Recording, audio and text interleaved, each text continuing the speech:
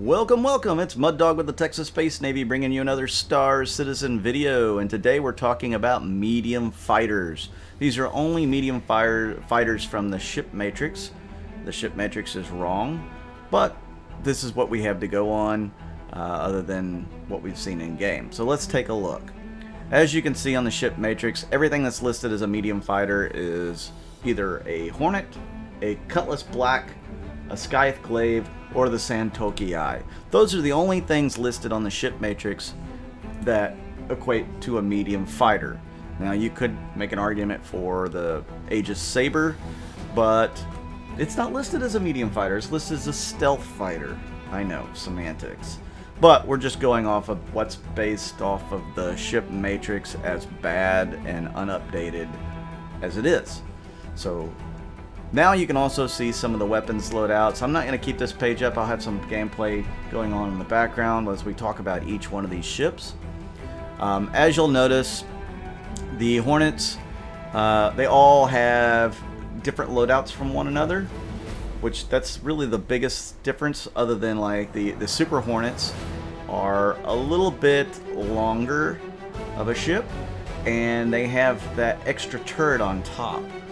They're also a little bit wider, which is kind of weird, but hey, they're a little bigger ships, a little tankier, have a little better armor as well, but with the extra turret, and that's it. So other than that, I mean, it just comes down to loadouts.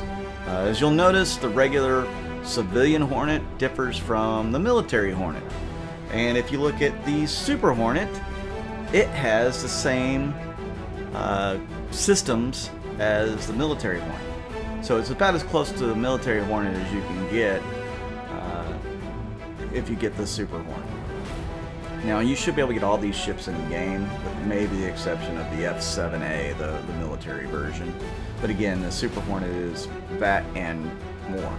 I think it's going to have better armor, and it does have a similar loadout. The exception would probably be the military version has two Panther repeaters, then it's also got 2 Tarantulas under the chin, and the 2 Badger repeaters up top, whereas the Super Hornet has Bulldogs, which are a size smaller, and Badgers, which are a size smaller, but they're gimbaled. So a little bit more of a fixed loadout on the military Hornet and a gimbaled loadout on the Super Hornet. Really love this ship, but with the whole flight scheme and the auto gimbals and stuff, it's not as good of a ship as it should be. So just keep that in mind, but it should be one of the premier fighters in the game, so also keep that in mind. I like the Super Hornet, I love it. I honestly like the Heartseeker loadout more, but, and that's a big but, it's mostly fixed. So the fixed Heartseeker loadout makes things a little bit more difficult to hit at this stage of the game. Now I am working on fixing up my I guess my dead zones and my joysticks, and lowering sensitivities so maybe that I can get more shots on target with fixed weapons, which will be a huge advantage if I can actually pull that off. And you know, a lot of pilots that are normal fixed pilots are flying with the auto gimbals now because it's so much easier, but you get so much more damage per minute if you have fixed guns, because you can go a size higher. So that's what I'm shooting for. Maybe I can get back into flying fixed. So moving on from the Hornets to Super Hornets, you can look at the stats page. That, you know, it's somewhat correct for the Hornets right now. Of course, it doesn't have, you know, like hit points and armor and all that, but armor's not even in the game yet, so not really. So that's something, a different story that we can talk about later. So we also have the Cutlass Black and the Cutlass Black Best in Show Edition. Same exact ship, just a different skin, different color. Drake Interplanetary claims that the Cutlass Black is a low-cost, easy-to-maintain solution for local in-system militia units. The larger-than-average cargo hold, Rio seat, and dedicated tractor mount are, the company literature insists, for facilitating search and rescue operations. So this is a go-to ship for pirates, along with the Buccaneer, which the Buccaneer wasn't even in my other fighter list. I'll have to figure out why the Buccaneer's not in my list, but I'll go back and check that out. So the Cutlass is a little bit bigger than a Super Hornet. It looks a lot bigger in game, but according to the stats page, it's only a few meters longer and a few meters wider, like 4 meters longer, 4 meters wider. But it is taller by almost 4 meters as well. And it weighs a lot more. It's got a much bigger mass, but it also has cargo capacity inside, which is always nice. Speed difference, it's a little bit slower than your Hornets. And it's dedicated, I mean, it's geared towards 2 people with that Rio seat. So that second seat could help, but it's also got a turret on top, which you would want somebody to man in combat. That turret will have 2 size 3 Panther repeaters in it, so it can actually put down some good fire with those size 3 repeaters. Other than that, the Cutlass comes with 4 size 2 Badger repeaters, so it's a repeater nightmare.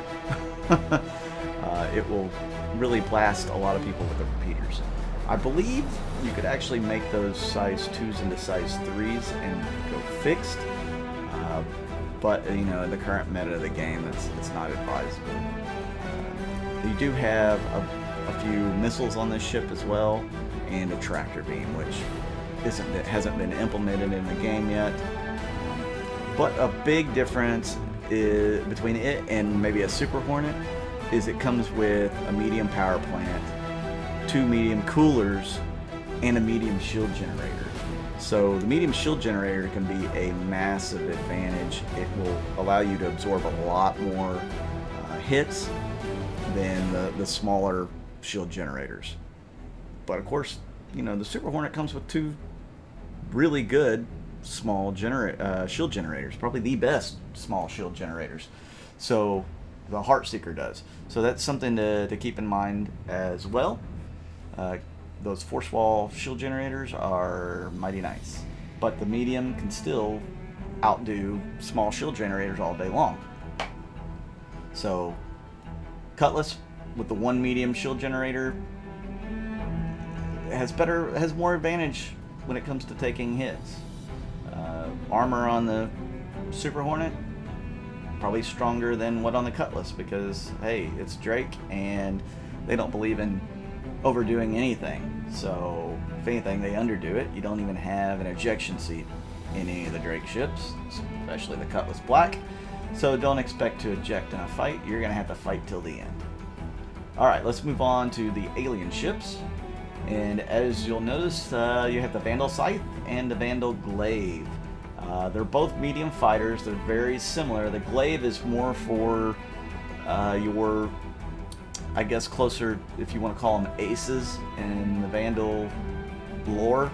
So the better pilots, the ones with the more kills, or the, I guess, the bigger prestige, will get the glaives, and other pilots will end up in scythes or blades, which are the light fighters. We went over those. They both come with these blades that will extend from the wingtips, and you can use them when ramming, and they could be quite effective. They used to be in previous versions of the flight model. Now it's probably much harder to ram ships and use those blades, and I'm not sure how much damage they do, honestly, in the newer version of the game here, the newer flight model.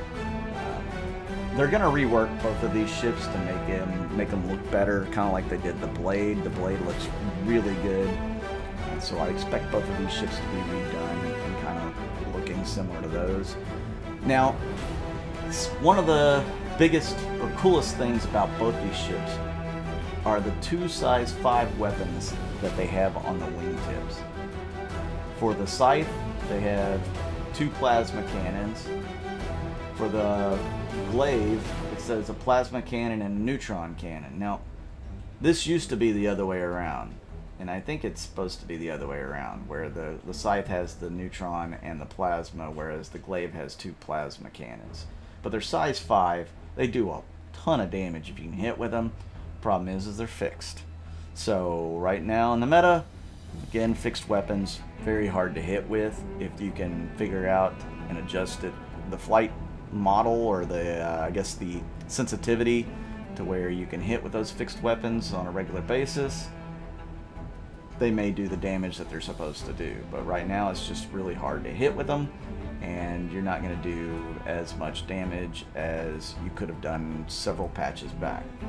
They both also come with 2 size 1 laser cannons. They're pea shooters. They do hardly anything. Very weak.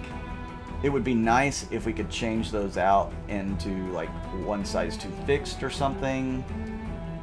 I don't know, but they're underpowered to me. Obviously, if you're combining them with the size 5s, you might be able to affect the shields a little bit, but really your big damage doers are going to be those size 5 guns. And then you also have missiles. Now, on the scythe, it says it gets 2 size 1, or 2 pylons of size 1 arrow missiles, and then you get 4 each pylon, and then on the glaive you get size 2s. So it is what it is.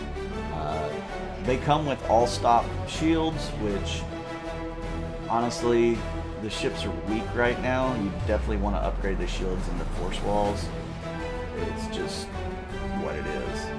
They're just not strong ships at the moment, which is a shame, because I absolutely loved my glaive several patches ago. That was the ship I would fly in all the time, especially doing all my combat stuff.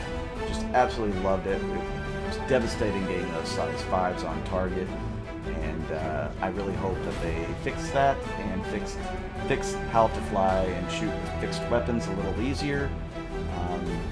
Again, I'm going to play with all that sensitivity stuff and see if I can't get that figured out. Hopefully, well, it might be just after 3.8, and when it drops, then I'll probably work really hard on that. I may fool around with it a little bit in 3.7.2, where we're at right now, but 3.8 is right around the corner.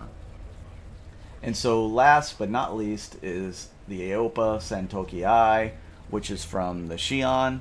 The Xi'an, so you have the Kar-2 All, which was their Kar-2 military ship converted to civilian use, stripped down a little bit, and then you have the Santoki Eye, which is like the medium fighter version. So the write-up says, harnessing the power of the next generation Xi'an flight systems, upgraded dual vector thrusters, and daunting weapons package, Aopa has crafted a fighter that retains the nimble dexterity and tight handling the brand is known for, all with the added ability to pack a serious wallop when the situation calls for it. Welcome to the future of spaceflight, courtesy of the Xi'an Empire and Aopa. So this one's still in concept, it's not in game yet. Honestly, it's about the size of a Hornet or Super Hornet, closer to the Super Hornet probably, but it's as tall as Cutlass. So it's right in there, same size as all these. It's heavier than a Super Hornet, but not nearly as heavy, not even half the size as far as mass compared to the Cutlass. It's got very good speed. It's supposed to be the fastest one out of all these ships that we've talked about. And it's designated for 1 person. But I imagine there's going to be a way to get a 2nd person on there. I don't know. We'll have to wait and find out when it's built. I will say that it's got 4 fuel intakes, which is at least 2 more than all the others. But they're small. And then main thrusters, it's of course got 4 main thrusters. Doesn't really say anything about maneuvering thrusters, but it's supposed to be super maneuverable because those main thrusters are independent. Then we look at the systems.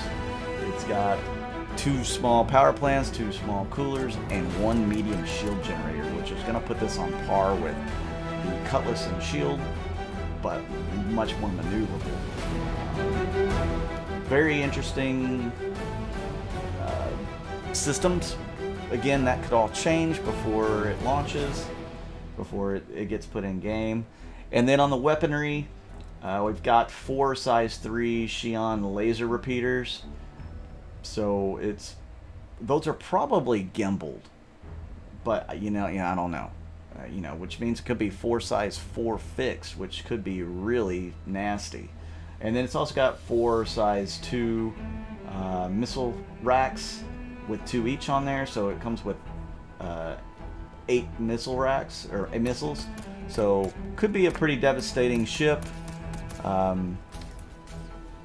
know it's going to be an interesting ship. I can't wait to see it in game and to maybe fly in it. But that's it for the medium ship comparison, a medium fighter comparison right now. Again, all this could change. There's definitely going to be more added to it eventually, and the game will forever change. The ship matrix page is always wrong, but this is what we're going on for this comparison. So I hope you guys liked the video. Leave me a comment, leave me a like, subscribe.